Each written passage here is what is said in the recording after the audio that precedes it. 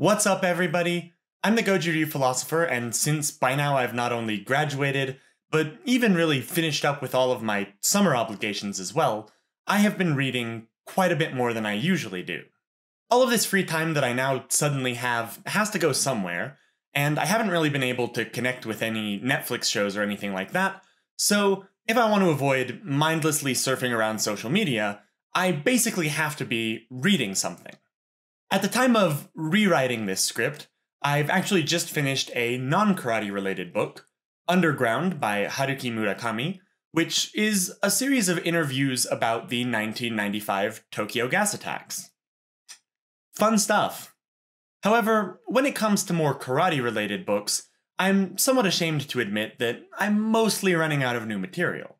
Almost all of the written material about karate in English is, to put it mildly, aimed at a different target audience than me. I have found quite a number of style handbooks, most of which are aimed at potential beginner students. These books mostly tend to have written descriptions or sometimes photos of techniques that I've already learned, maybe the first kata or two in a style that I haven't yet practiced, and even more occasionally, an unsourced biography of a style's founder. Sometimes those bios do contain a bit of interesting information, but a lot of them also repeat myths about karate's history that have long since been disproved and abandoned by higher rank practitioners or by karate researchers. The best remaining karate books that I haven't yet read are in Japanese, and those ones take a little bit longer to read and process. In fact, I do actually have a few projects in the works that relate to reading and then presenting the content of these kind of books. But even these types of sources can be very hard to access, mainly because most of them are out of print, and on top of the premium prices that I'd have to pay in order to get them as collector's items, I'd also have to spend additional money that I don't have trying to import them. I'm still going to, of course, but it might take a while. One of the key things that I always try and keep in mind when I'm researching karate, or anything for that matter, is that I have my own personal biases as to what information I'm willing to accept. If I'm not able to recognize those biases, then I might accidentally end up blinding myself to what could be a very useful perspective. Additionally, even if someone's interpretation of karate or kata is just absolutely factually wrong, which is a pretty rare occurrence, but it does happen, there's usually still something to be learned by considering how they could have come to having that perspective. I've also been trying to get in touch with real professional karate researchers as well, just to keep my perspective a little bit more balanced. I say all of this up front because in this video, I'm going to be criticizing a specific researcher's opinions about kata techniques. That researcher is Giles Hopkins, and this video was largely inspired by his book on Suparimpe, which I picked up on pre-order the day that it came out and read in about 3 days, mostly while I was traveling. I very much respect Mr. Hopkins, and there's even a slight chance that he ends up watching this video, so I want to be clear that I'm embarking on this critique out of a deep admiration for his work. As I'll be getting into, his framework of kata analysis is, by and large, in my opinion, fundamentally correct, but for this one slight issue that I'm going to point out. I hope that by offering my opinion, I can help people to think more deeply about kata and the techniques contained therein, and give a little bit more of my perspective on the parts of kata analysis that I kind of glossed over in my recent How We Got Kata videos. I hope that everybody enters this video with an open mind, and comes out of it thinking more deeply about this topic, even if they completely disagree with me about my conclusions. And to Mr. Giles Hopkins, if you're in the audience, thank you immensely for your ongoing work, and I hope that my voice can add something of value to your amazing accomplishments. Now, without further ado, let's get into it. Like almost 100% of martial arts nowadays, and even a vast majority of historical ones, karate was never really meant for military use, but instead for civilian life. Leaving aside outliers like Krav Maga and the Yoroi Kumiuchi parts of Japanese Jiu-Jitsu, most martial arts were supposed to be used by individuals to defend themselves in their day-to-day life, at least when they weren't intended to be used in sports contests. There is some evidence to suggest that karate, or at least kei, was primarily trained by the aristocracy of the Ryukyu kingdoms, but this practice really only flourished after the three kingdoms had been unified, when true military engagements were much fewer and further between, and those aristocrats generally served as more of a police force than as an army. We also shouldn't forget that those aristocrats also had weapons training. While the majority of weapons were kept within Shuri Castle, and there were, at various points, some degrees of bans on private weapon ownership, these stockpiled arms could be, and in fact were, distributed to warriors in times of need. As the Motoburi lineage can attest, swords, bows and arrows, spears, and even the occasional firearm were the stock and trade of the warrior caste. Military martial arts exist in a particular space. Because you're likely to be using these skills on the battlefield against similarly armed opponents, weapon versus weapon techniques were given prominence. The only real situation where you as a warrior would be expected to be using unarmed techniques is if you had been disarmed, and in that situation the general pattern was that you would try and prevent your own death or incapacitation, and pick up your own weapon as soon as possible. Unlike karate, military martial arts tend to focus less on striking and longer, more drawn-out engagements, and more on quick grappling techniques and minimizing damage. This actually should start to ring some bells for us historians, since, as we know, while the true aristocracy were the primary practitioners of Te, the Chinese techniques that were known as Todi, which arguably became much more of the basis for karate than Te did, primarily gained their foothold among the upper middle class of wealthy merchants, as opposed to within the castle walls. So with all of that in mind, let's begin to talk about Giles Hopkins and his method of kata analysis. Mr. Hopkins has published 3 books, 2 of which I own in their physical copies, and for our purposes here, I'll be starting with The Kata and Bunkai of Goju-Ryu Karate. Published in 2018, this book in many ways served as a formative experience in my own journey of setting out to think more deeply about karate. On page 237, Appendix A, Hopkins gives some of his thoughts on the principles of kata analysis, many of which are quite similar to the Kaisai no Genri, as my viewers will no doubt be able to recognize. I'm going to give just a very brief paraphrase of most of these, so that you can see the similarity. Katas are composed of combinations or sequences of techniques. Combinations start with a block or receiving technique. Keep in mind the principles of stance and weight shifting. The turns and steps of kata have meaning. Block the hands, defend against elbows, and attack the head. Techniques should depend on mechanics, not merely strength or speed. Each combination should be continuous. Accurately analyze how a real attacker would respond. The final posture is less telling than how you get there. Do the bunkai exactly as it's performed in the kata. As you can see, these aren't all the same points as the Kaisai no Genri, and the explanations of each point, which I've left out of this video for time, add a lot more to his theory. It would seem, based on a perusal of Mr. Hopkins' books, that he was either not aware of the fact that the Toguchi lineage of Goju had arrived at a very similar theory, or at the very least that he arrived at his own theory separately from Toguchi and his students, which supports my personal supposition that the principles of kata analysis can largely be reasoned inductively from studying the kata themselves. However, it's also entirely possible that I'm just completely wrong, and that Mr. Hopkins was fully aware of the Kaisai no Genri. After all, he demonstrates a deep familiarity with almost every modern lineage of Goju, including Toguchi's line. Either way, as a fan of the one theory, I naturally find the other to be incredibly useful and valuable.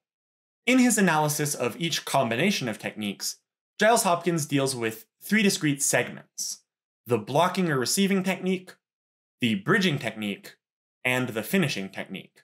With regards to that finishing technique, which is meant to put an end to the conflict, and also to the structure of this part of the kata in general, he writes in the introduction to the kata and bunkai, "When looked at in this way, the techniques are more deadly, more effective, which is, of course, the whole point of a martial art." 4 words in that quote really stand out to me. Giles Hopkins is equating a technique being more deadly to it therefore being more effective. Because of this proposed identity, it's unclear whether he's saying that the point of a martial art is its effectiveness or its deadliness, though that ambiguity is somewhat moot if you believe that deadliness equals effectiveness. And I would certainly agree with the point that martial arts should be effective for whatever that's worth. But as I mentioned at the beginning of this segment, karate is not, fundamentally speaking, a military art. And for that reason, I don't agree that the finishing techniques of kata sequences ought to be deadly. And that seemingly very simple disagreement has some serious implications for how Mr. Hopkins interprets certain techniques when compared to my own interpretations. So first, what constitutes a lethal technique? Well, here's a question that seems simple if ever there were one. A lethal technique is a technique that results in the death of its recipient, right? Well, not exactly. Very few martial artists or medical professionals put much faith in the old idea of delayed death touch techniques anymore.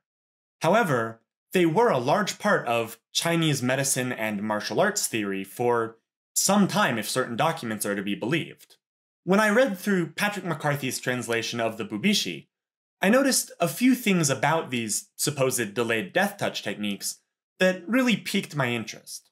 In Article 21, which is the article concerned with the delayed death touch, there are a number of mentioned techniques which cause death in anywhere from 2 hours to 1 month, although there are a few outliers, such as the memorable death before a person can even take 7 steps, and death within 3 years. Now, I'm sure that my outlook on this is somewhat biased by the fact that McCarthy chose to use modern medical terminology when translating this section, but to me, the descriptions of location of attack and the length until death have led me to suspect that the delayed death touch might actually have something to it. I personally am not really fully convinced by ki or chi theory, but I'm also aware that internal injuries can fester and re-traumatize and eventually kill their sufferers. And I somewhat suspect, in the pre-surgical society that produced the Bubishi, these types of injuries, which generally require surgery to correct them, were the methods utilized by the delayed death touch to kill its victims. For example, an untreated arterial hemorrhage would, based on the little medical knowledge that I have, potentially take a little bit of time before it killed someone. So, if we accept that sort of delayed effect, the definition of a lethal technique doesn't technically have to render an attacker immediately deceased. But what about incapacitation? Here, I would make the argument that if your goal in a fight really was to kill an opponent, knocking them out would be more than likely able to serve that purpose. Once you've knocked someone out, you can then proceed to do whatever sort of thing you'd like to render them more, let's say, permanently unconscious, such as choking them out, or even retrieving a weapon to do your dirty work. In fact, you could probably achieve this same result through significant leg injury, which renders them unable to run away, or even by causing them a non-fatal lung injury, which would make it more painful and difficult to breathe, also preventing them from escaping. All of these considerations could mean that, even if we do accept the idea that these techniques were supposed to be lethal, your finishing technique, as shown in the kata, doesn't itself have to do the job of ending your opponent's life, merely that it has to do the job of ending the fight. Now, I honestly don't believe that most of the fights of the nature that spawned karate were fights to the death, although undoubtedly some of them were, and also some of them that weren't supposed to be to the death ended up turning out like that. I mean, most street fights don't end in death nowadays, so there's not really a reason that I can find to suspect that they used to in the past. But what I've hopefully demonstrated in this section is that even if your goal was to kill your opponent in a civilian combative situation, you wouldn't necessarily have to rely on your empty-handed techniques as shown in the kata in order to do so. With that out of the way, since Giles Hopkins is operating under the assumption that the final technique of any given kata sequence ought to be lethal, rather than what I would call conclusive, his analysis of certain movements overlooks what are, in my opinion, much more likely interpretations. In his analysis of the ending sequence of Saifa, which, in that analysis, starts with the foot sweep and hammer fist techniques, he isn't content to interpret the straight punch towards the back, which is the one that directly precedes the final turn and mawashi uke, as a punch. Instead, He views it as a further head-twisting motion, and the final turn as representing a neck break. As a brief aside, it is, all things considered, actually fairly difficult to snap a human's neck. Gallows, back when that's how death sentences were usually carried out, were supposed to snap the condemned's neck at the end of their fall, hence the raised platform and trapdoor, and could require as many as 8 feet of a drop in order to do so. While suffocation by the noose served as a secondary safety measure in order to ensure that the condemned was actually executed, the goal of hanging was to produce a hangman's fracture in the spine, which is very gross, and I highly recommend that you don't look it up. In general, it took between about 1,000 and 1,200 pounds of force to ensure a fracture, which was not always achieved even with these methods. Now, it is technically possible for humans to produce such force, although the only research that I could find on it mentioned punches and not neck cranks, but it takes an immense amount of training and is also often unreproducible outside of really tightly controlled conditions. If a neck is such a difficult thing to snap, as all of the data would suggest, why assume then that so many Goju techniques were designed to be neck cranks or neck snaps? I think that Mr. Hopkins' desire to find a lethal finishing technique in there, coupled with the fact that those statistics about neck snapping aren't really all that common knowledge, led him to see neck cranks where there really were none. I mean, I only really learned that snapping someone's neck wasn't really feasible after I did some research on BJJ neck cranks, and had to specifically learn the forces that were required to perform that dirty deed for dirt cheap as part of my research for this script. Additionally, the rotational techniques that we see at the end of most Goju-Ryu kata are very similar to the way that action movie stars pretend to snap necks, so that sort of idea for interpretation has a little bit of a surface level appeal. Now, a solid punch to the head will, in most cases, probably end a fight. If you properly connect it, it can knock someone just straight out, and if you've already grabbed onto their head, for instance in a single collar tie, you can do some legitimate damage to their face. But, since it's not strictly speaking a lethal technique, it got overlooked as a potential application of this technique, even though that straight punch is also much more likely to snap someone's neck than really almost any neck crank. I personally also don't interpret the straight punch in that section of Saifa as being a punch either, or rather, not as really only being a punch.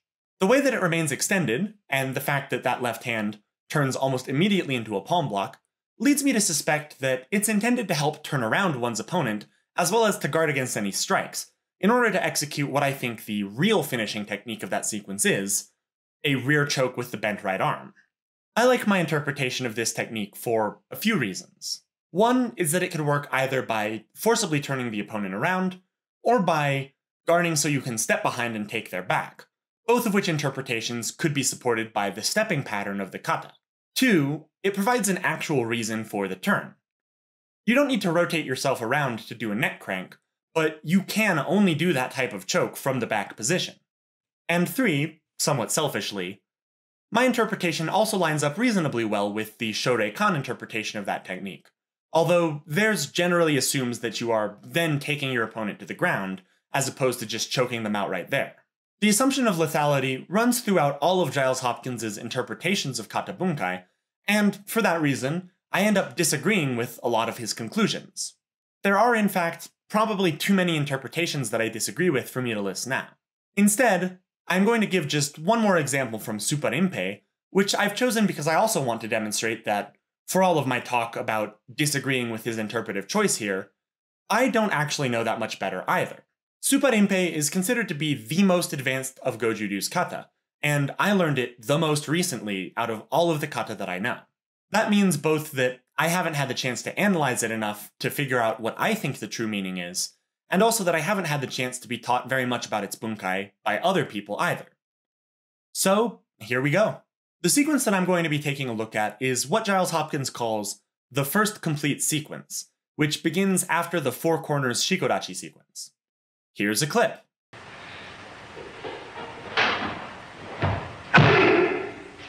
I'm primarily going to be focusing on the finishing technique of this sequence, which is everything that happens after the front kick. Hopkins' interpretation starts by saying that The elbow strike is intended to hit the opponent in the head, while the open hand grabs and controls it. In my opinion, so far so good, since, as he points out, the front kick may have at that point served to unbalance the opponent, which would bring their head to about that height. However, the next technique he interprets as rolling the forearm of the right arm along the neck of the opponent, then grabbing the back of the head or the hair. The final palm strike in this sequence gets rendered, once again, as being a neck break technique. Like I mentioned, I can't give you a more convincing interpretation because I haven't yet reached an interpretation that I'm satisfied with.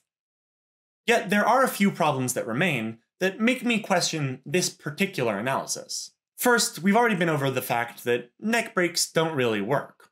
But more than just that, this interpretation doesn't, in my opinion, adequately explain the fact that the kata really doesn't indicate any sort of hair-grabbing technique.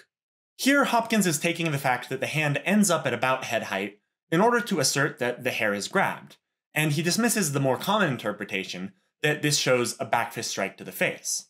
But the justification for the more common interpretation is just the same as his, that the hand seems to be in that sort of position. Finally, if the technique were, as he's claiming, a neck crank, I would personally expect the left palm to be facing upwards, so as to better grasp the chin. I have not seen this kata practiced that way, and Mr. Hopkins certainly seems not to be altering his hand position in the solo kata either. I don't know what a better interpretation would be, but I am sure that there's something missing from this one. In this section, I've primarily focused on examples where Hopkins' interpretive framework causes him to see neck cranks, specifically because neck cranks are the kind of technique that seem to be lethal but really aren't, undermining most of his argument.